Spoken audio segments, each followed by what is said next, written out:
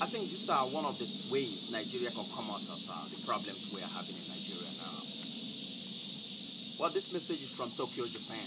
From me, OJ the village. I think I'm the Afro king in Japan right here now.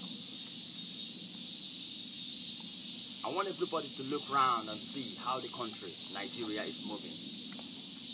I want people to know whether we are moving forward now with the style we are getting now or we're going backward. Well, I want everybody to know that every Nigerian should work for Nigeria to move forward. Not only the government, all the citizens of the country. I will start from one.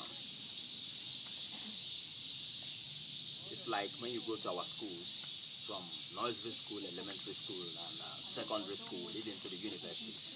I want everybody to look around and see how many times we got teaching of loving Nigerians. I want everybody to look back and see, even in our churches, or in the Muslims, the mosques, or other religions in Nigeria. I want everybody to go back and see how many times the priest or the pastors, how many times they make out their time